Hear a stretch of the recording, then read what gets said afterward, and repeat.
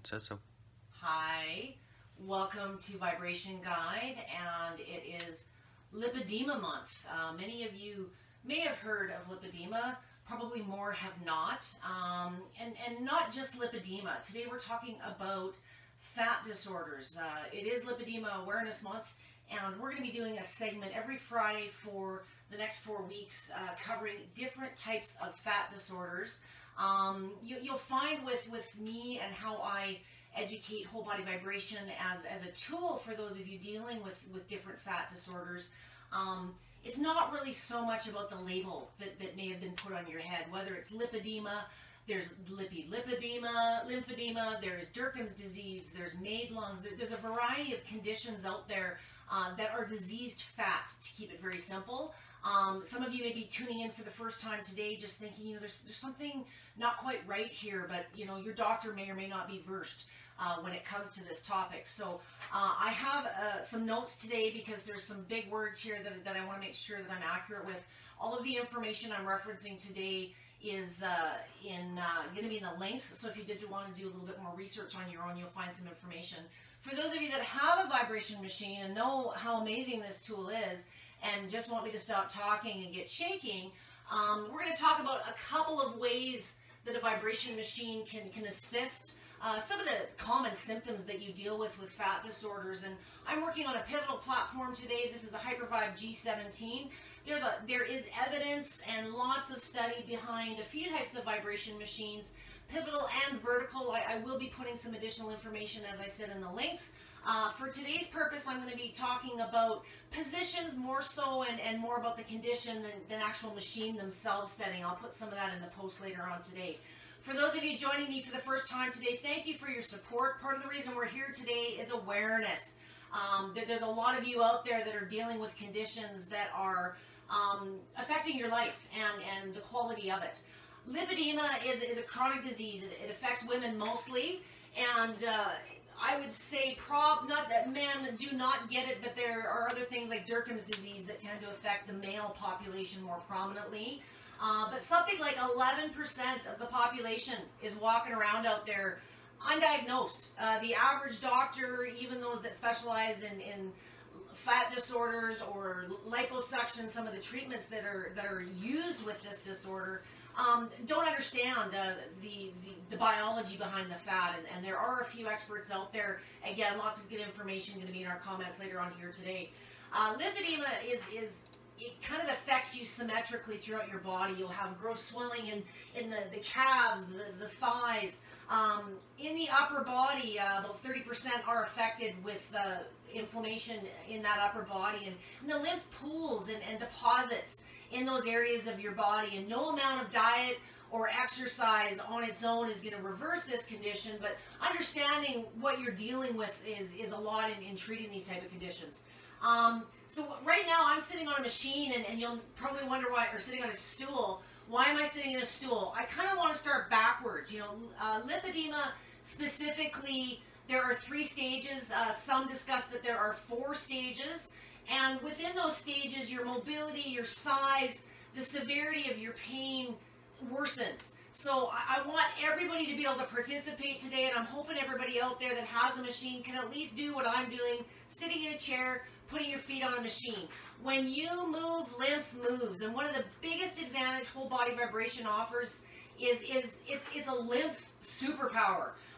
It's also very good at circulation, and so the lymphatics and the blood vessels are things that you guys talk about, not only between your activities, but a lot of the treatments, because these are affected and sometimes stretched and have inflammation when you're dealing with these conditions. So this is an ultra low impact, less than walking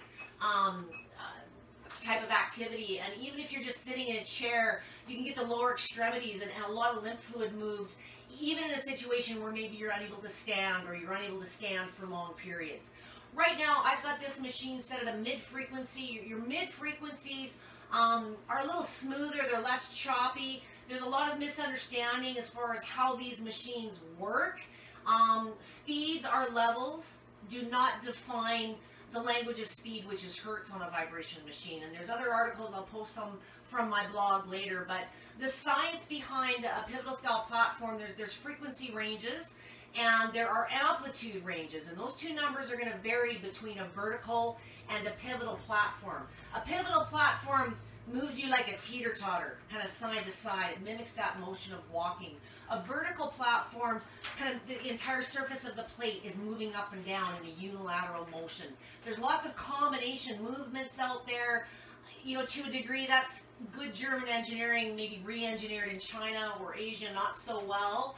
The science is behind the two types of movement. In my experience, more prefer, from a physical perspective, every machine feels and moves you differently. And the vast majority of machines out there do have an element of pivotal or oscillating motion. The reason behind that is, you know, it mimics that motion of walking, but when you get into the capability and the specs of these machines, long story short, you're going to get more bang for your buck in a pivotal motion, that they're less expensive to build, what will create a higher G-force. And a vertical platform takes a little bit different engineering and science to construct. What happens in the pivotal platform world, many machines are not actually reaching the frequencies that they claim. In the vertical market, the frequencies are fairly accurate, but it's the displacement or the amount of amplitude that varies. And there's different factors that are effective for your conditions. I encourage you to don't take everything I'm saying today for you know, research on your own. I'm going to put a lot of information in the next coming weeks to help you ascertain not only if this is even a good activity for you, but whether, you know, you're looking at the right type of machine for your own given situation. So right now I'm at a frequency of 11 hertz. That means I'm moving back and forth 11 times per second. I'm about 4 or 5 minutes in. I've gotten hundreds of movements without even bearing any weight. If you want a little bit more upper body movement and you're just unable to stand on the platform, you know, maybe you're dealing with other conditions, put your hands on your knees. You'll start noticing a little bit of movement. On this style of platform, if you want more intensity, more shake, widen your feet up slowly.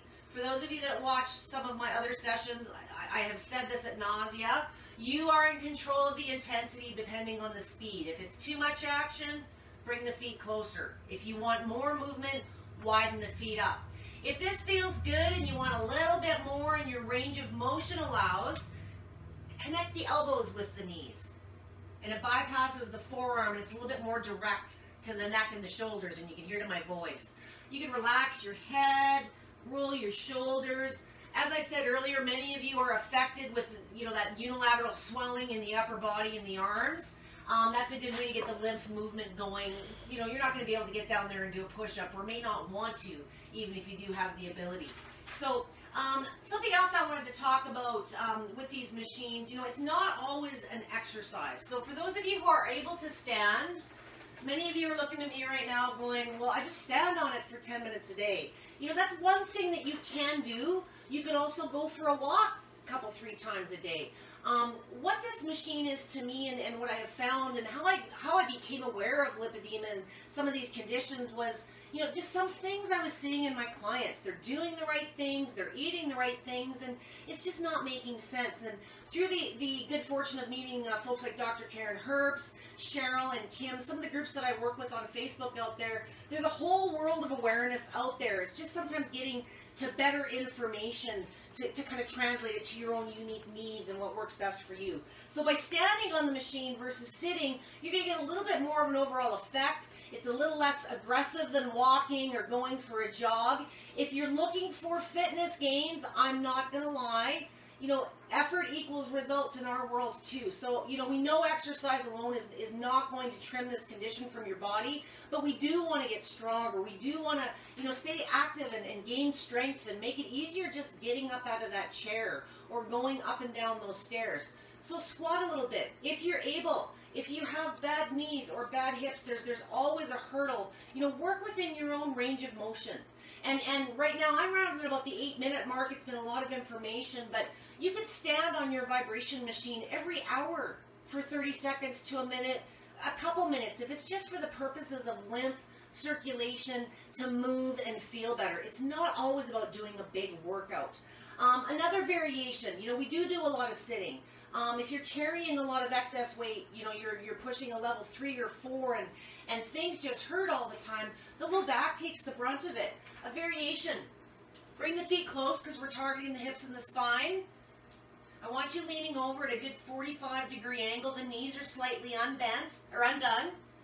And once the feet are in position and you're where you're at, you're going to feel it kind of in that low back and the hips.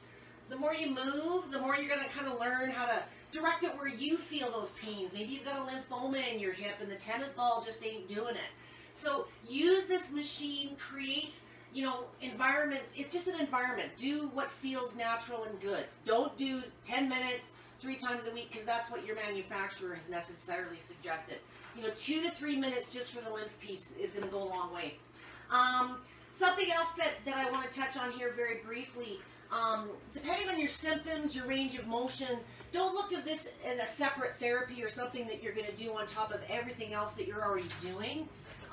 You know, if you are active and you're doing aqua therapy or you're riding a bike or there's other things that you're doing, I encourage you to use your vibration machine for a minute or 2 as a warm-up, as a recovery. Again, when you move lymph moves, and better lymph is not only good for fat disorders, you know, it's better for overall immunity and increasing our immunity health.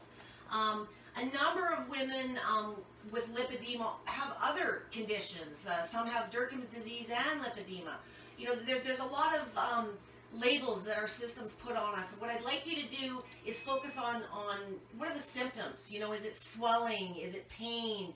Is it lack of energy? There's a lot of things that these short spot treatments using the machine more often can give you as a quality of life piece. And once you're moving and feeling better, then the exercise might become a little bit more possible.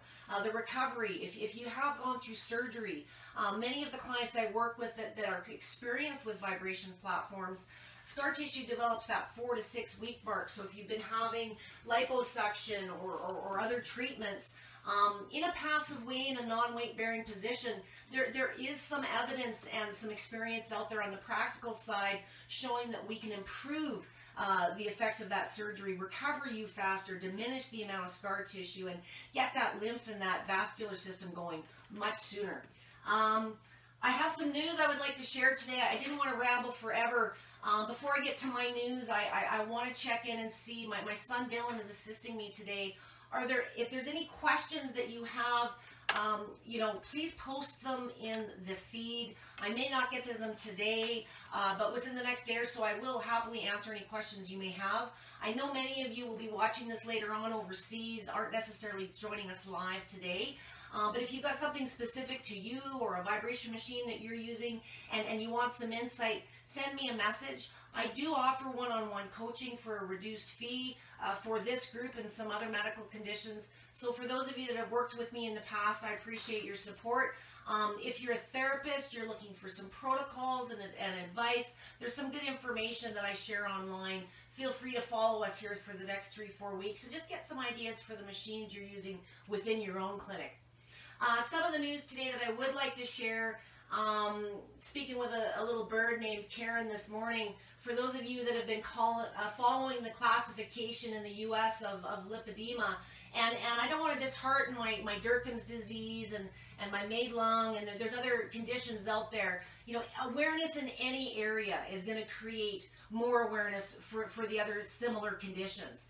And the ICD code has been a big initiative that many of you have been following, and getting a classification code for this condition in the U.S. for further treatment and you know, a standard protocol for that treatment is well on the way. Dr. Herb shared with me this morning that June 12th will be the submission date. The paperwork will be filed for the ICD code. It's going to be submitted by then for review this fall. So I wouldn't expect that code available for 2020, but considering how slow things are moving in the last few months here, I'm very proud of her accomplishments and hope that's some good news to share with some of you. For those of you that are just looking at this for the first time, I am not a lipedema expert. I just happen to have a lot of clients, I think, over the 12, 13 years that I've been dealing with vibration machines that have this. And in the last 2 to 3 years, as I've become aware and attended some of the FDRS conferences in the U.S., it's like light bulbs are going off everywhere. It makes sense to me, you know. So I'm here to help advocate and support. You know, me reaching out and doing this blabbing session today is very, very humbling. It's intimidating. It's very much like you guys going and talking to some of your doctors and trying to explain, you know what you have. I can't believe you haven't heard of this. So I appreciate those of you that have listened to me ramble to the end. And if there's any information I can provide or support, reach out to me through Facebook or on our Vibration Guide page. And I look forward to your questions and support over the next coming weeks as we focus on this condition. Thanks for your time today. Have a great weekend.